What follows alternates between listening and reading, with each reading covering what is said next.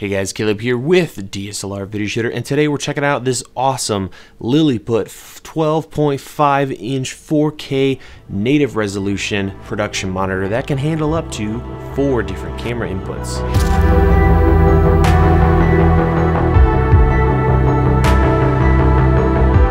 Lilliput recently sent me out their brand new A12 production monitor for review. This monitor has some really special features that I was excited to check out and haven't seen in other monitors at this price point. In short, the A12 is a $600 monitor with 3 major features: native 4K resolution, up to 4 camera split view, and a size of 12.5 inches. In the box you'll find the monitor itself, a VESA mount adapter, various cables, an AC power supply, a ball mount, and a nice monitor hood. For I/O, the A12 sports 4 HDMI inputs, with one being HDMI 2.0, so we can get 4K up to 60 frames per second, a DisplayPort input, 3G SDI in and out, a headphone jack, and a 12-volt power in. For battery power, there is a simple Sony MPF plate on the back with a quick release button.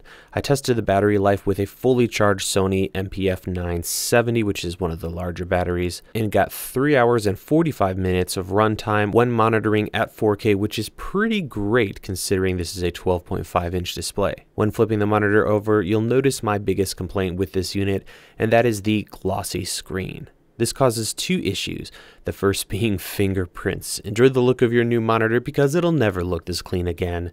And the second issue is reflections. This didn't bother me a lot, but if you're in a very bright and reflective space, you might run into issues if you do not use the included hood. For rigging the monitor, there are 4 quarter 20 mounts on all 4 sides, making this an easy display to set up for really any production scenario. The size and weight for this monitor is perfect. It isn't made of the most robust materials, but it is light and thin, making for an easy to pack setup. The A12 has an IPS LED backlit display with a brightness of 400 nits and a contrast ratio of 1500:1 with great viewing angles at 170 degrees, which I always like to see. Outdoor viewing is pretty good, especially with the included hood installed. And this brings me to the uses of this monitor, of which there are many. The first and obvious use is as a camera monitor. With that HDMI 2.0, you can monitor cameras with resolutions and frame rates up to 4K at 60 frames per second, which is amazing. This monitor has a native resolution of 4K, and I immediately noticed the difference. The slightly over 12 inch size coupled with that 4K resolution make this monitor a dream to use. It's amazing how much more you can see on a larger, higher resolution monitor.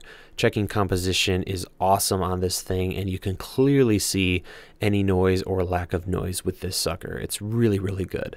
The fun doesn't end there though. Using those inputs, of which there are many, you can set up a multicam showing up to 4 sources at the same time. This is really handy for multicam situations, and since this monitor has a resolution of 4K, you can still make out a lot of the detail for each of those cameras. You can set the monitor up in a quad or split view, as well as a picture-in-picture mode for 2 cameras. I found myself mostly using the quad view or single view, as split view distorts the image and it's kind of gnarly. Once you've got 1 or more cameras connected, you can customize the layout of the cameras and even choose what audio sources will be monitored via the headphone jack. Another great use for this monitor is at your desk. Using the HDMI 2.0 input, I was able to use the display as an official AV output in Final Cut Pro 10. The size is perfect for mounting off to one side or even underneath my main display. You could use a simple tabletop tripod like this for landscape or vertical orientations, or mount the monitor to a cheap VESA mount and use it like a traditional display at your desk. Moving on to assist features, there aren't many, but the basics are there. To access the features and menu system, there is a simple click wheel that is also the menu button. Once in the menus, you can easily navigate and use the click wheel to select options.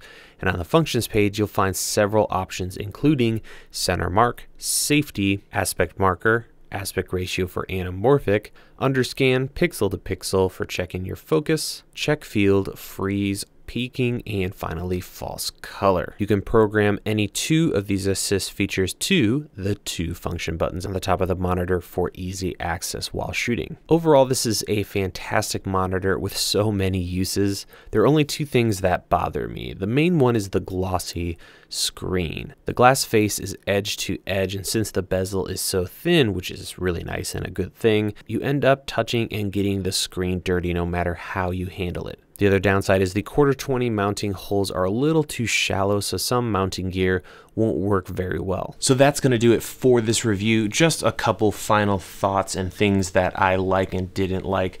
I'm really enjoying the size of this monitor. I was concerned about the weight of it, but as you can see here, it works great on top of a camera. It's thin and light enough where you really don't have to worry about the size.